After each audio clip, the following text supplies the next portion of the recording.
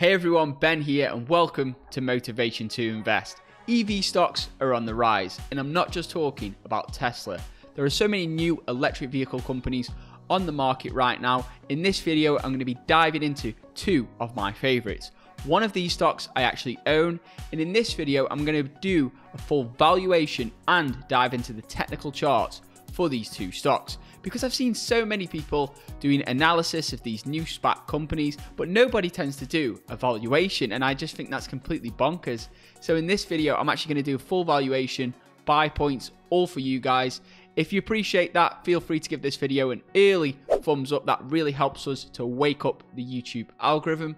If you're new around here, why not consider joining the investing family by hitting that subscribe button and turning that notification bell on. And if you wish to take things one step further, why not hit that first link in the description below to be taken to the Patreon page, where you can find out more about the VIP membership group. There you can gain access to exactly when I'm buying and selling stocks. For example, in this video, I'm going to be revealing one of these stocks which I actually recommended in the VIP group months back, before the stock ran up massively. So if you don't want to miss out on opportunities like that, then feel free to check out that first link in the description below.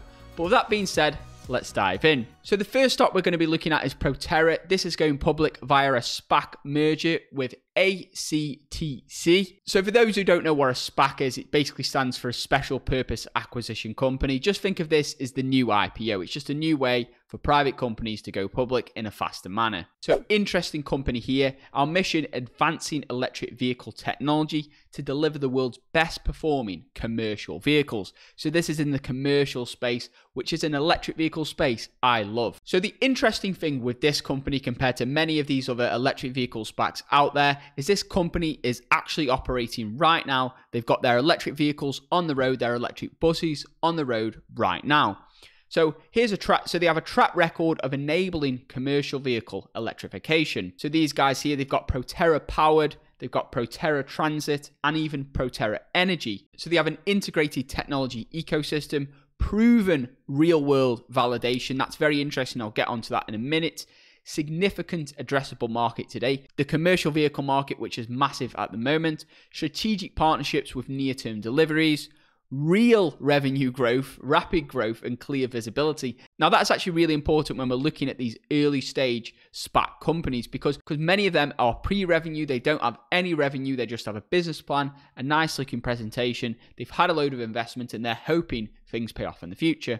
Some of them will make it, some of them won't. But this stock, TORO, these guys are already established. Premier and strategic financial investors. So they've got partnerships here with Daimler, with BMW, and many, many more. So this is what these guys do. So they've got TORO Powered, that's leading electric powertrains, and you can see that here for commercial vehicle OEMs. So they say they have superior performance at a lower cost. TORO Transit, this is what's interesting. So this is North America's #1 electric bus OEM. So these have the most market share, I believe, at the moment. I believe they say it's greater than 50% market share in the electric bus market in North America. So that is massive. But they also have TORO Energy, a little bit like how Tesla has their energy business. These guys also have an energy business. So this offers fleet level chargers and energy management systems for commercial vehicle and transit fleet owners. So here's the macro tailwinds behind electrification of commercial vehicles. So 15 states are targeting 100% zero emission medium duty and heavy duty trucks by 2050.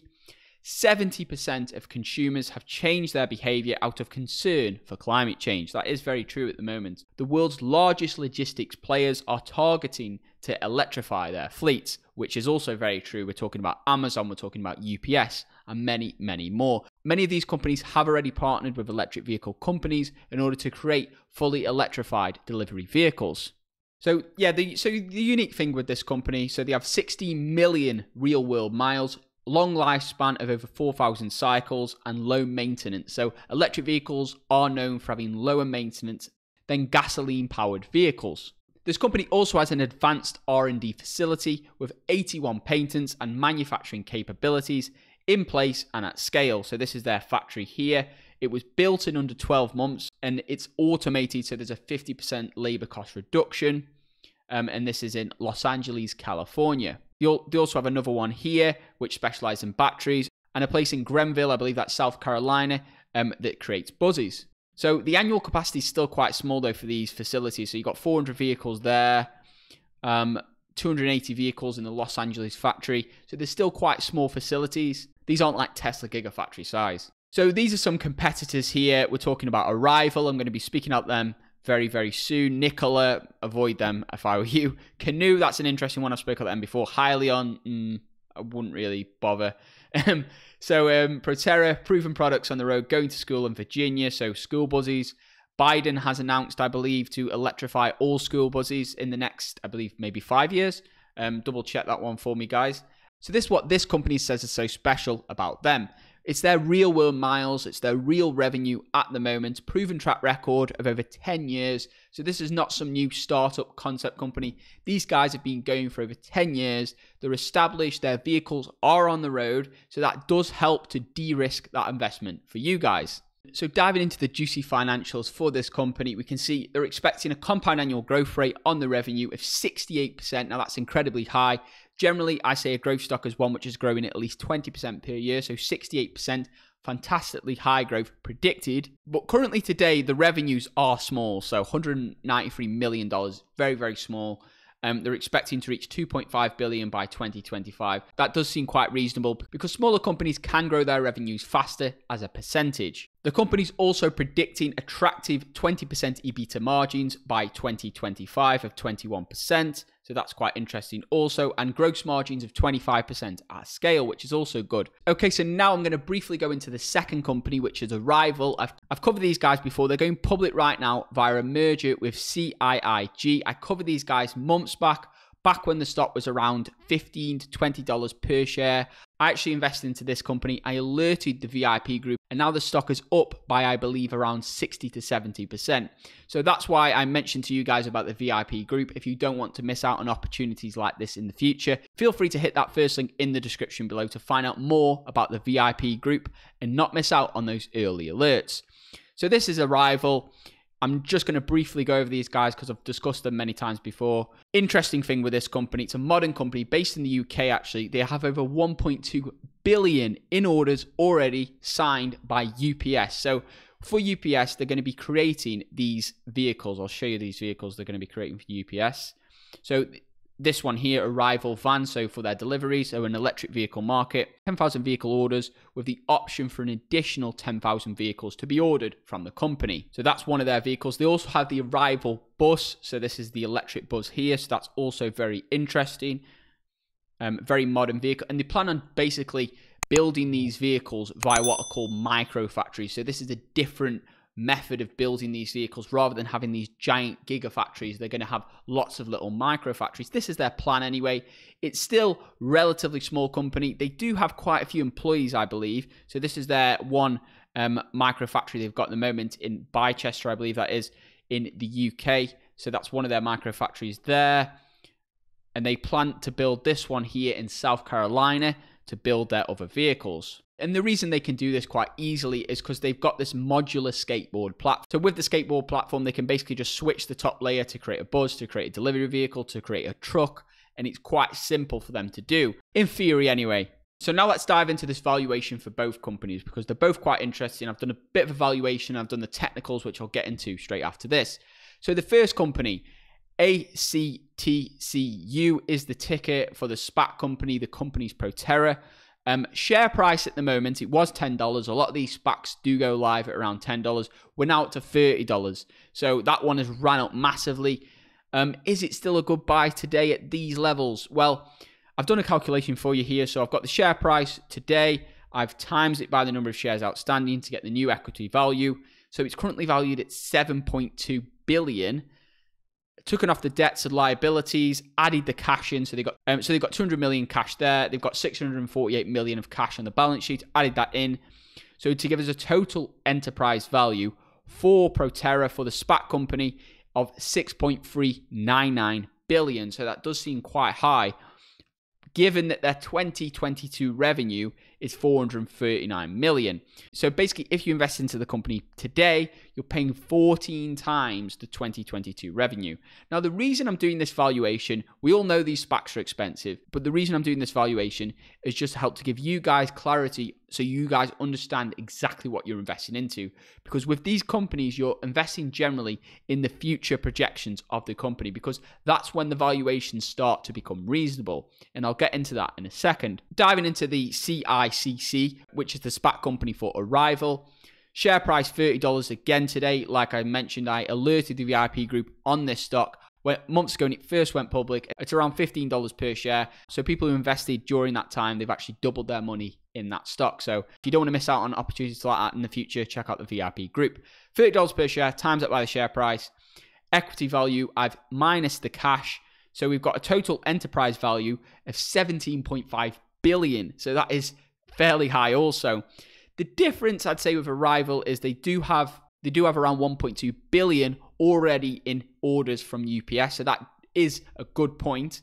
If we divide that by the 2022 revenue projected, $1 billion in revenue, that's still a price of sales of 17.5. So in the short term, Arrival's more expensive than Proterra in the short term if we're looking just up to 2022. So that makes Proterra a better buy in the short term. But here's where things get a little bit interesting. So what I've done is I've done 3 different valuations as the projections go out for the company. Because basically the value of an investment is the company's expected future cash flows. Is the price cheap at today's revenue? Is it cheap at next year's revenue? Is it cheap for revenue 5 years' time? And basically the further we go out into the future, the more risk it is for investors. So at 2023's revenue, the price of sales is 7.6, so it's not too bad. At 2024 projected revenue, so if this company can achieve what it sets out to do, then we're looking at a 4.4 on their price of sales, which is fairly good.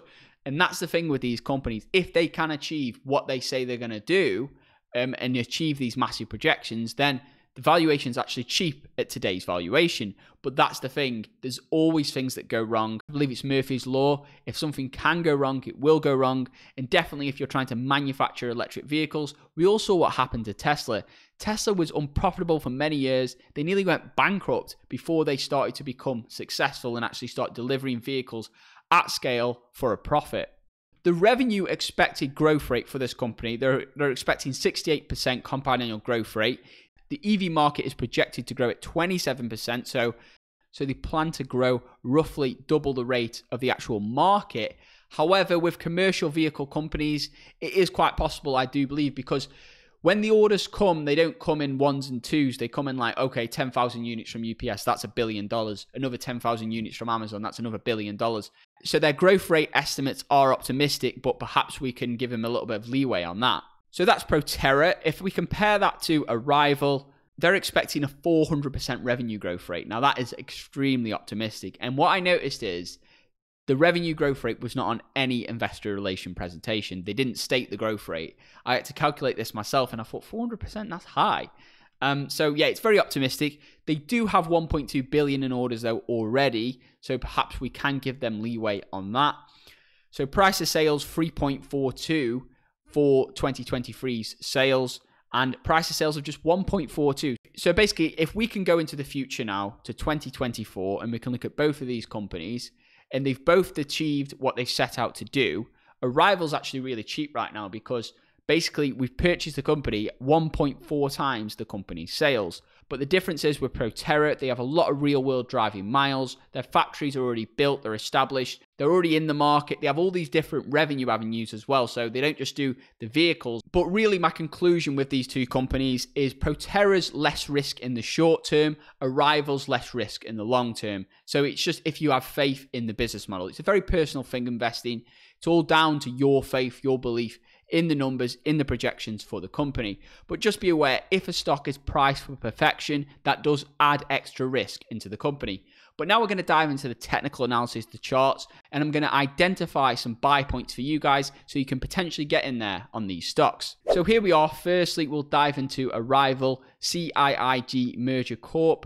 Now, as you can see here, so this is when I alerted the VIP group around $15 per share here. Since then, it's shot up to 36, so people made over 150% on that investment. And then there's been a correction down, so it has corrected. We're still at $30 per share now. First buy point I can see here, so I can see a strong support here at around $25 per share, which is slightly above the moving average here, which is this blue line. So that's your first buy point. If you have a pen and paper, write this down. Buy point 1, $25 for CIIG arrival. Buy point 2, if it dropped to this level, which I can't imagine it will do, but these SPACs can be quite volatile, $15 to $17 per share. If it dropped to that level, then that's a pretty good valuation. I'd load up the truck on this stock at that valuation, assuming the fundamentals haven't changed. Next, we'll go into ArcLight Clean Transition Corp, ACTC. This is the SPAC company for Proterra.